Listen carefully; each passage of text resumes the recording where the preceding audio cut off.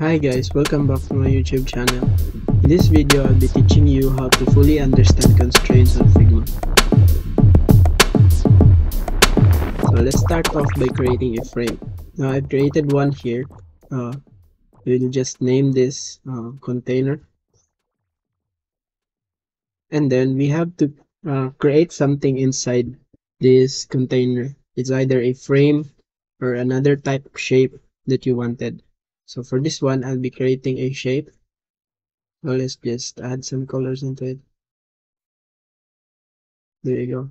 So as we can see, now we have the constraints here, the top and the left side, which already by default when you create an object inside a frame.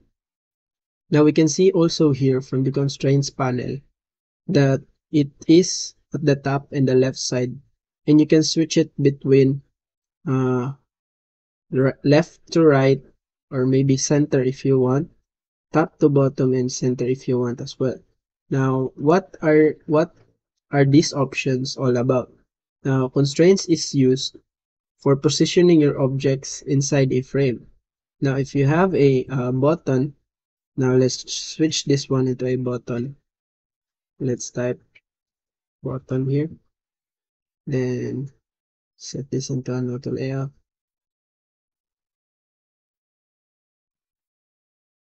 Let's add some color. Then let's change the text color.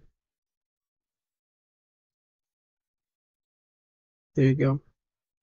Now you have a button here. Now you want your button to position always at the top left whenever the size of the frame changes. So what we can do now is just move it right here. We should understand that when we resize our container, this will follow through whatever constraints they are in. So in this one, it is constrained on left and top.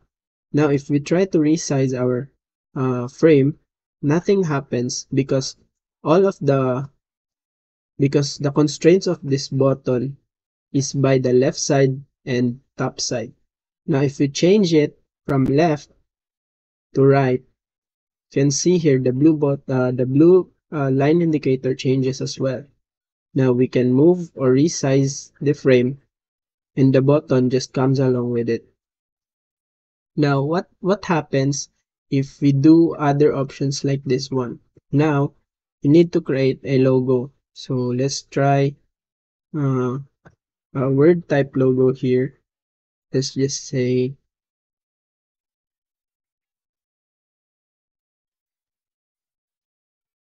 that just like that. Just set it to bold, and there you go.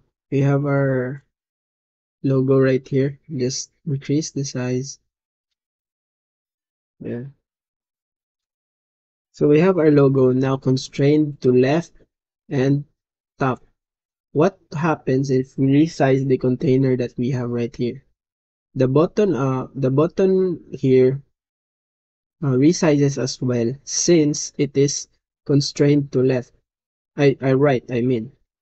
So when we resize here, so the button changes based on the width of the frame. Now, if we resize from the left, the logo itself goes with it as well since it is constrained here from left. There you go. That's how you can use the top, right, left, and bottom types of constraint. So let's just create this into a mobile frame just like that. What if we have a footer? So let's just design the footer here, change the color,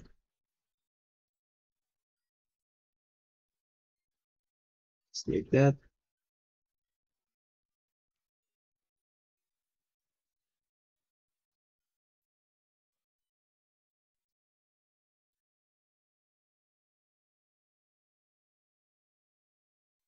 There you go. This could be our footer for now. Let's just rename it into footer. Now, what we can do is we want our footer to stick at the bottom every time we resize our frame. Now what you want to do is just select the frame, the footer, and just switch it to bottom right here. Now when we drag a frame from the bottom, it always stays at the bottom part of the frame since it is constrained to the bottom part of it. So if we click to the frame, you can see it is in the bottom.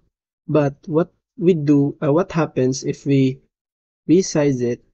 Now the the footer does not resize and is just stay from the left. It is because it is constrained from the left as well.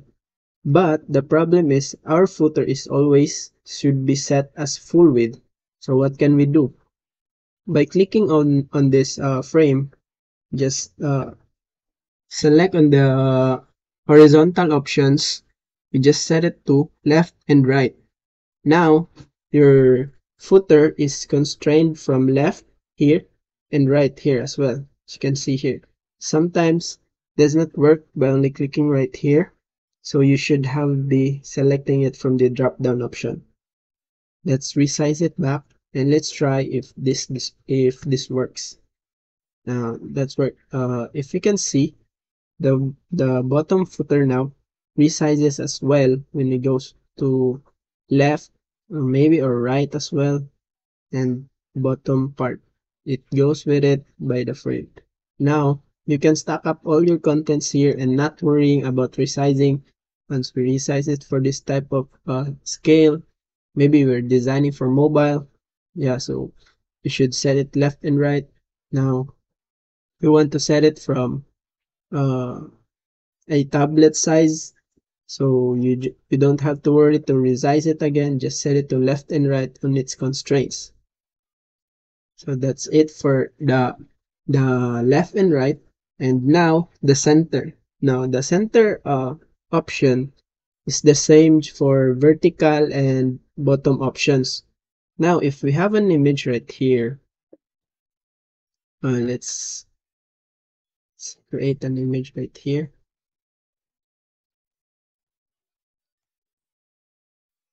Let's search some sample images from Pexels. There you go. Now we have an image.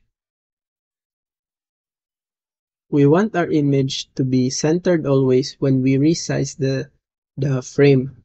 So it will retain its actual size from its width and its height, but the positioning of it will stay on the center all the time. Now we just have to click center here, or maybe click at the inner lines here. Center on the horizontal option and the vertical option. There you go. Now if we resize our container, it will always position itself at the center of the frame. Even though how huge or how wide the image is, it will always resize here. Now if we can see, this does not work well whenever we have a web. Let's imagine if this is a web page now.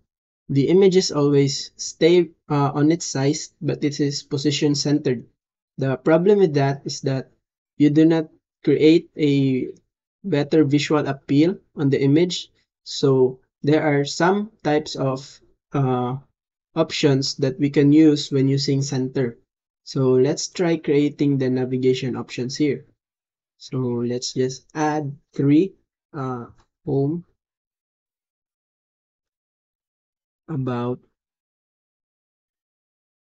and contact, like that. So let's resize this one, maybe 12 or 10. Now let's position it here. Then we set all of this into center. Now, if we resize this one, as you can see, all of it stays at the center part, even if how wide is your web page. So it always stays at the center. Now, what can we do with our image? So our image, we wanted our image to scale based on the width of the web page. So what we can do here is set the width of the web page of the image, I mean. And then let's just set it to scale. Now it scales from top to bottom and left to right. So if we resize the web page from left and right, it resizes as well. And if we resize it top to bottom, it resizes as well. Let's just have to set this to top. They should be center by horizontal and top constraint on the vertical so that they could stick at the top. Now if we resize this one, as you can see, the image resizes as well. There you go. As you can see that. Now that is how constraints work on our designs. This could really help us on uh, reducing our time of working on positioning our elements on our design, and it really keeps up with whatever size of our frame do we like.